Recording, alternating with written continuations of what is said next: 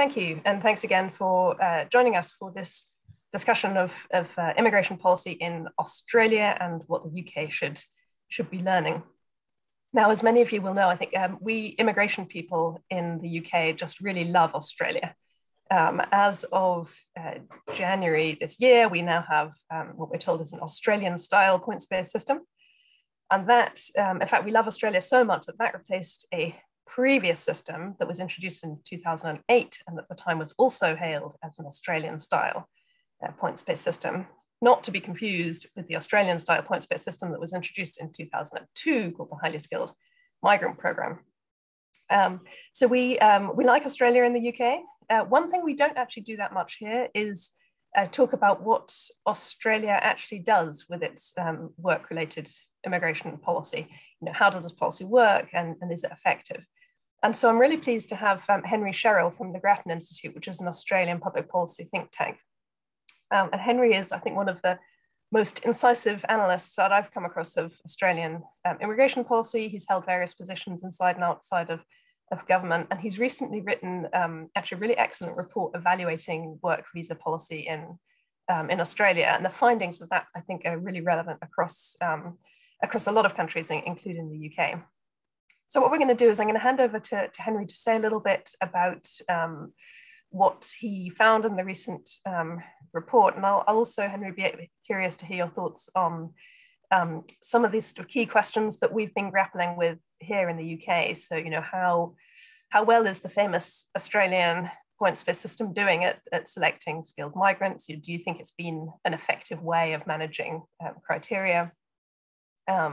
And then I think another thing that I suspect a lot of people on the call will be interested in is what Australia does about people who in jobs that are not classified as high skilled and may not be eligible for the points-based system. There's been a big debate in the UK over the last few months about shortages of certain categories of workers after the free movement from the European Union came to an end. Particularly in industries like hospitality, and then the latest one has been about truck drivers. So I'm interested in, you know, how Australia deals with concerns about shortages. Does it give special treatment to some occupations? What are the effects of policy in that area? So Henry, over to you. Great. Well, thanks, Madeleine, and thanks to Compass for hosting this call as well. Before we start, I'd just like to, in Australia, it's common practice to pay our respects to traditional owners of the land in Australia, where we're based. And so I'm in the ACT in Canberra, and the traditional owners of the land here are the Ngunnawal people. And so I'd like to pay my respects to their elders past and present, and to recognise that when we talk about immigration policy, particularly in Australia, we're all immigrants except for those who were here first 60,000 years ago. So thanks for the introduction, Madeleine. That was kind, and thanks for the opportunity to talk about our report and also some of the questions which fall out of it. Our report was the first for the think tank I work at, the Grattan Institute, on Australian immigration policy. And what we wanted to do was examine Australia's skilled permanent visa framework and ask, you know, how well is it performing and under what criteria is it performing? We've had really big shifts in Australian immigration policy over a sort of 3-decade period where we had a heavily family-based system, which shifted and transformed from the mid-90s to a skilled-based system, and also a system which integrated temporary visas in a very heavy way as well. And so we're at this point now where we sort of have the borders closed. We still have our borders closed. They don't look like they're going to be opening until at least until into next year. And we think it's a really good time for Australian policymakers to grapple with some of these questions and to think about what we want to do with Australia's immigration policy going into the future. So we kind of started by saying, well, who do we make immigration policy for? And why do we do that? And I think sometimes that question gets missed a little bit. We are a think tank which is sort of domestic economic and social policy. And I guess our worldview is that we should be making public policy for the people of Australia. And that in immigration, you sort of leads you to some very tricky choices almost straight away. We decided that we should try and clarify what immigration, the effects are for the incumbents of Australia, as opposed to the effects of the migrants themselves. And as I'm sure almost all people on this call would be aware, immigration is probably one of the best poverty alleviating mechanisms that high-income countries have in their arsenal of development. But at the same time, that's often not a core argument put in national policy debates. And so we tried to examine Australia's skilled work framework under these criteria. And it led us to sort of three main findings. Australia runs a relatively large business investment program to try and sort of lure high wealth individuals and innovative firm owners to Australia under the banner of our skilled migration program. We run a program size permanent visas of about 11,000 to 13,000 a year, which is about 15 to 20% of all visas at the moment for any given year. And what we found is these visas simply don't stack up. Investment visas, and there's a number of different visas in this category, have genuinely poor results when we look at how much income these people are earning across all of the different ways people can earn income. When we compare them to both skilled workers, skilled sort of people in employment, and also Australian incumbents in the workforce. And Australia has sort of doubled down on this approach in a recent policy decisions, have increased the size of this program. And we think that that's going in the wrong direction. And my personal opinion, having looked at this across a number of different countries now, is that these visas are incredibly difficult to get right. They're sort of very appealing, I think, to policymakers because they sound good. Innovation and investment, it's hard to argue against that for your talking points. But when you actually look at them, they sort of crumble apart very easily. It's hard to select people who are entrepreneurial and innovative on those specific characteristics. And that's what we found with our report. And so we recommended the abolition of these visas under Australia's skilled migration framework. But I think sort of more pertinently to many other high-income countries is sort of what Australia does with skilled work visas specifically. So Madeleine talked about the points test, but we also have this sort of well-established system of employer sponsorship as well. So Madeleine, maybe we could start with one of the questions and where I can just sort of weave in some of the bits of the report which we talked to. But I might start with the first question. I think it's on sort of low skilled work and sort of how does Australia grapple with this issue of low skilled work? And with our work visas, we kind of don't. We don't really have work visas in a broad sense for entry level, below average median wage jobs. We have a handful of small visa programs for Pacific citizens in regional communities, and we have just had announced a new agricultural work visa. So these things are emerging, but by and large, work visas are pegged to skilled occupation lists, and you can only get a work visa, either temporary or permanent, if you have an occupation which is skilled. And we use skilled via education proxies. So we use qualifications, and we have a heavily qualification-based framework. So if skilled means having a bachelor degree or having an advanced vocational education. And our statistical agency has gone through and created a classification of the labour market and allocated every single occupation in the labour market a skill rating of 1 to 5. And if the occupation is not classified as skilled, it's very, very difficult to get a work visa. Now, there are some ad hoc marginal exemptions to that, but by and large, it is very hard to get a work visa for, say, a truck driver, which I've been reading about in the Financial Times endlessly, it seems, for the UK. So that set of policy decisions in Australia, we don't really engage with that.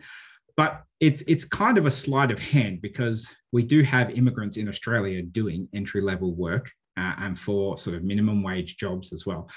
And this occurs by a sort of an emerging growing population of people on temporary visas.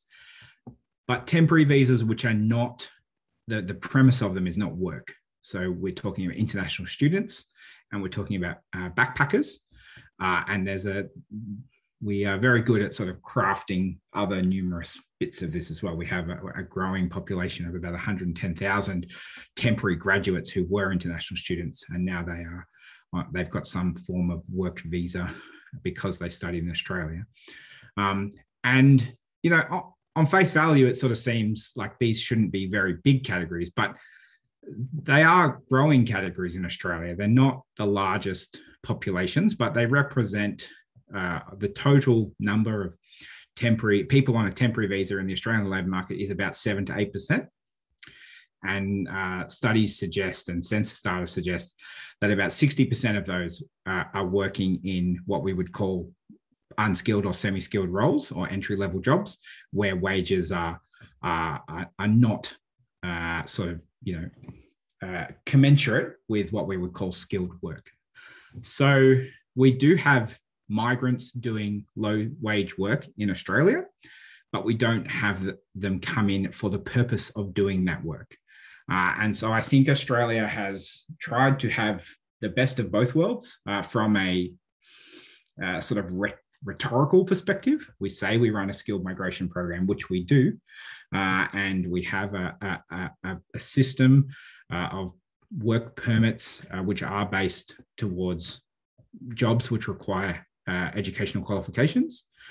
But then we also have, especially concentrated in certain parts of the labour market, it will be the same in most high-income countries: horticulture, hospitality, retail, construction, transport, delivery, these types of occupations where we see growing populations of people on temporary visas.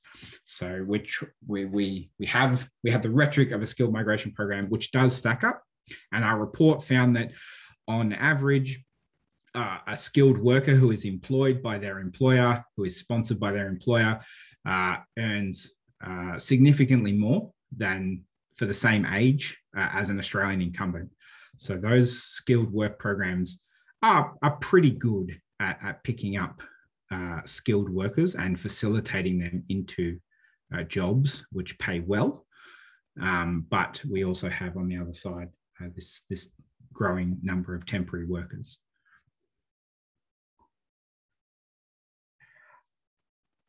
And I think one thing which I think about a lot, I guess, in terms of immigration policy is it's hard to imagine a lot of these essential jobs disappearing. If you think about supply chains and care facilities and restaurant kitchens and delivery drivers, like if you use the jargon, that they're non-tradable, you can't do them remotely, but they're also low wage. And when we classify them by education proxy, we think of them as unskilled. So we have people doing these jobs which are not highly paid, and they're not being sponsored, and they're not eligible for permanent residency in most instances. But this job isn't going to disappear. This job is going to be here for some time. I don't think we're going to automate our way out of delivery drivers in the next 15 to 20 years, although maybe we will. But it seems that we have this disjuncture where there are certain types of jobs where clearly there is demand in the labour market for some of these jobs to be filled by migrants, yet they're sort of ineligible for our formal work visa classifications. And I think the upsides of this system are the government doesn't have to provide permanent visas in a very like mercantile perspective. Like we can sort of, Australia can essentially churn through people on temporary visas. A student might come in for 3 or 4 years and then leave, and another student will come, and those two people will have the same job. But there are downsides to this system as well, and I think they're relatively clear, and they're emerging in a much stronger public discourse at the moment. We have reports of migrant exploitation almost every week in the press, and I think compared to say 10, 12, 15 years ago, it's a much more frequent phenomena, and I think that is correlated with the growing number of people on these visas who sort of lack the skills, and they lack the opportunity in the labour market to sort of fix that problem themselves. But yeah, it strikes me that this reliance on these workers is not going away. So I think of this as Australia sort of trying to have it both ways. And we do have these highway jobs where we have very successful migrant outcomes in the labour market, but we're sort of supplementing it at the same time, where we also have these other channels where we see this. So I think that like in relation to sort of what I read in the UK and how I read those debates about low wage, sort of below those salary thresholds, which are now established in Britain's migration system, to us, those debates, we don't really have those debates because we don't worry too much about wages. But in our report, we recommend that this sort of system of classifying by education is kind of outdated. We had in the 1990s, about 1 in 10 Australians had a bachelor degree or higher, and now it's sort of 35-40% of the labour market. And so at one stage, it was appealing, I think, to use education as a framework for saying that's a good thing to have. Not many Australians have it. Let's get more people with education. Let's match that up to a skilled visa framework. But today, we think there's a really strong case to switching away from occupations and educations as proxies for skill and relying much more heavily on wage. And if you're going to do a skilled migration as your policy framework, putting aside whether that is the right or the wrong thing to do, then if you're going to do that, then wages seem like a much more straightforward and administratively to capture the gains better from migration as a way to do it. Instead of trying to identify occupations, we've got a couple of examples in our report where we look at something like a chef and a cook. And in Australia, this distinction matters because of how heavily prescriptive we are with our rules in terms of these occupation lists. And if you are a chef with the relevant qualification or the relevant experience versus whether you are a cook, that makes a really big difference in our migration rules. At the moment, if you're in Sydney and you are a cook, you are on a second tier list, and you access to a 2-year work visa, which is once renewable in Australia before you have to leave the country. If you're a chef, you get a 4-year work visa with a pathway to permanent residency. Now, our Department of Home Affairs, it's called, which has the immigration functions in it, the onus is on them to determine an employer putting in a sponsorship and saying, this person's a chef, oh no, this person's a cook.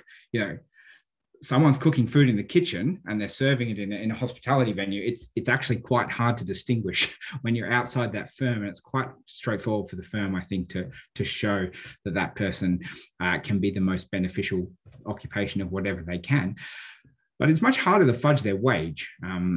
You are paid £22,000 or £28,000. That is your wage. And we're getting to the stage now in Australia, at least, where our data linkages with the tax office are relatively good, and that sort of mistreating people and sort of fudging their salaries is becoming harder and harder to do. But it's still quite straightforward, I think, to fudge or mislead what someone's occupation is, especially once they're in the country. So we recommend, instead of the government trying to prescribe what occupation should be eligible and the processes which go along with that, to set a wage threshold above which any occupation is appropriate, and sort of allowing firms in the labour market to determine if they need a migrant above that wage. Now, if you're below that wage, we were talking about permanent skilled visas, and we see there being a wage level, if you're going to run a skilled program, below which you can make the argument that those workers are semi-skilled or low skilled. Now, I think COVID has really thrown into sort of quite stark contrast essential work versus skilled work, and I know some of those debates are ongoing, especially in sort of the care sector and logistics and sort of essential services. But for our purposes, we think that this would be a sort of a step forward for Australia, because it's simply we're simply stuck in a different time period where we're trying to use occupations in a way which we don't think fits at the moment. So, Madeleine, I can either move on to shortages, or I can sort of answer a question or two from you if you have any comments or reflections on that. I'm happy to do either. Yeah, I mean, I'm interested to know what you have to say about shortages. I just wanted to follow up on one thing about you talked about this kind of non-work routes that were being used a lot for low-wage jobs, and I wonder if you could say a little bit more about the backpackers, because so we have an ongoing debate in the UK at the moment about the youth mobility scheme, which brings in a lot of, well, mostly Australians currently, but there's been, the government has said that in principle they'd like to extend it to EU countries, and that it will negotiate agreements with them. And so there's a debate about the extent to which people coming on those kinds of visas will be a useful source of workers for employers in low-wage industries. And I was just wondering, the Australian experience is sort of interesting because it's not just a straightforward, there's been this incentive to work in horticulture. And I was wondering if you could talk a little bit about that and what how the policy works and what the impacts have been of the way that that visa is designed in Australia. Yeah, no, for sure. I think it's an interesting topic because I don't think it's immediately on face value, it looks a bit strange. Like we have a large, in normal times, not right now, we have about 40,000 backpackers in Australia at the moment, but before the pandemic, we had anywhere between 140 to 200,000, depending on the time of year. And so it's about 1% of our population.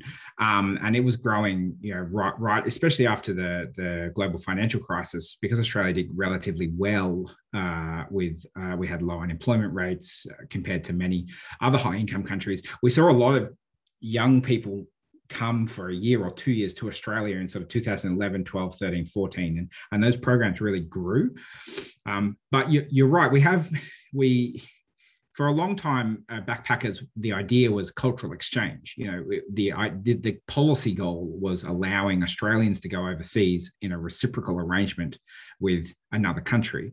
And over the years from 1975, where we started that with Ireland, England, and Canada, I believe it was, we're now up to about 44 countries where we have these bilateral agreements. And, small numbers add up, and we have a couple of countries who send large numbers: the UK, Germany, France, Taiwan, Ireland, Sweden.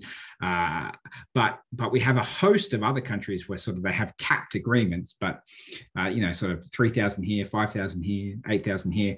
And when you start totaling all these up, you add up to a relatively large population. And the government in 2005 said, we give a 12-month backpacker visa. And they said, if you go out and pick fruit in regional areas where we're finding it hard to get people to pick fruit, because, unsurprisingly, people don't want to pick fruit for minimum wage. It's really hard work. And if the wages are sort of not increasing, you'll see large vacancies. I'm very skeptical of that sort of line of argument being a shortage. I think that there's a lot more to it than just a vacancy rate. But the government said, if you go and pick fruit, you'll get a second year of your visa. And this proved wildly popular with backpackers who were able to get another year in Australia by going to pick fruit for 3 months. And at the peak in 2014, 15, 16, we had about 45, 50,000 backpackers picking and packing fruit in Australia at some stage of the harvest season. And best estimates suggest that that's over 50% of the workforce at any one time. So it was, as a policy goal, it was incredibly successful to use backpackers. But the problem is the tool was providing a non-monetary incentive to go and work. And when you provide a non-monetary incentive, I think you sort of scramble traditional labour market signals. If the worker's not there to earn money and the employer can get away with, paying as little as possible, we see basically in massive endemic exploitation where producers are trying to lower their costs as quickly as they can for benefits in the supply chain and becoming more competitive in a very tight supply chain for Australian domestic supermarkets. While the people who are picking the fruit are sort of, they care a little bit about if they get paid, but they're not too fussed if it's $20 an hour or $15 an hour or whatever the minimum rate is. And it's kind of upended the entire labour market for horticulture in Australia. It's made it a sort of very well-known job now where you will be treated poorly, you will not be paid correctly, and you will have to work your guts out because it's a really, really difficult spot to be, because before the pandemic, there was endless backpackers. And so I think that, as with all of these things, like there's winners in that situation. There's producers who are clearly winning. Consumers win from lower fruit prices and lower vegetable prices. So there's a whole bunch of sort of people who win in that situation through this public policy decision. But then you have the people who are already in those jobs. It gets a lot harder for them. And the migrants themselves face, sort of very, very precarious working conditions. So I think that we tend to gloss over a little bit of this stuff, I think. But in Australia, that's a case study I think that is worth very close attention, because I think looking back, it has met its goal to increase labour supply, but it's come with a very large cost to do so. Interesting, thank you. So I'm going to open up in a moment, so please start gathering your questions. Feel free to post them in the chat or raise your hand. I just want to come back while people are thinking what they would like to ask. I want to come back on this issue of labour shortages that you mentioned. I mean, has Australia struggled with shortages? How does the government deal with those concerns? Yeah, so I mean, Australian governments, when it comes to immigration, are kind of obsessed with the idea of shortage. Our main work visa is called the temporary skill shortage visa. So the entire premise of the visa, which we're writing our next report on this visa, is around the idea of there being skill shortages. So the main way we administer this is through these occupation lists, where we say if you're on the list, this occupation is essentially in shortage, either in a sort of short-term shortage or a more structural longer-term shortage. And these occupations are sort of, as I mentioned before, they're very specific. So as an example, we have 14 different kinds of nurses.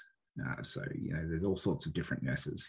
And this level of detail, I think, belies I am at least inherently skeptical of this sort of approach, because immediately I think the onus should be on, like, what is a skill shortage?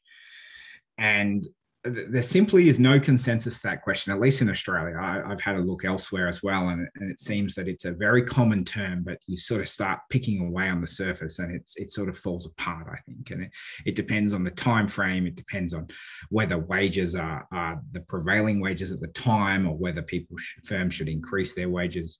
And it depends on how the labour market changes over time as well. And you can have many vacancies, but a firm can deliberately keep their vacancies high in an effort to curtail wage costs. And I think that's fundamentally different to what a shortage is. But we just don't have any sense in Australia of sort of an agreed set of terms. But at the same time, we have a very sort of scientific veneer to what a shortage is, and you know that we're sort of told that there's lots of data analysis and there's lots of labour market analysis going on here. But when you look at the data and when you look at the analysis, it's aggregate level. It doesn't disaggregate by region very well. It doesn't disaggregate by sub industries very well. It doesn't disaggregate by 14 different types of nurses. You know. So it's very, very difficult to sort of be extraordinarily precise with an occupational classification and say this occupation is skilled and in shortage and this occupation is not, when we're looking at, you know, unemployment rates and vacancy rates for, you know, levels of sort of populations of 100,000, 200,000, 1 million, 5 million in Melbourne, you know, 7 million in Sydney.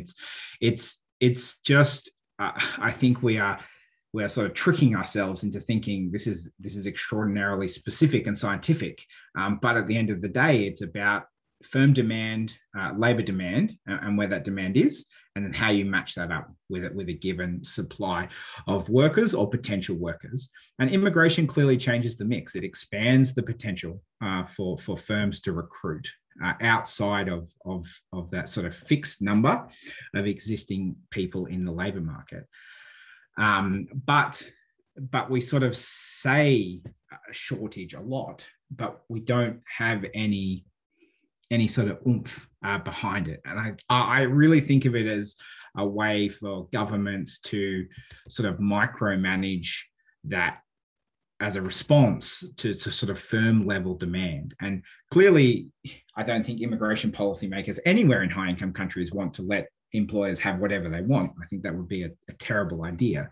But I think this idea of a shortage as the sort of solving the primary goal of an economic-based immigration system is also sort of significantly misplaced, with a broader goal of how does immigration affect your country? How does immigration affect well-being? How does immigration affect wages for all workers, as opposed to saying, you know, how does the importation of people who have nurse qualifications affect existing nurses in Australia? Like, that's a very narrow question.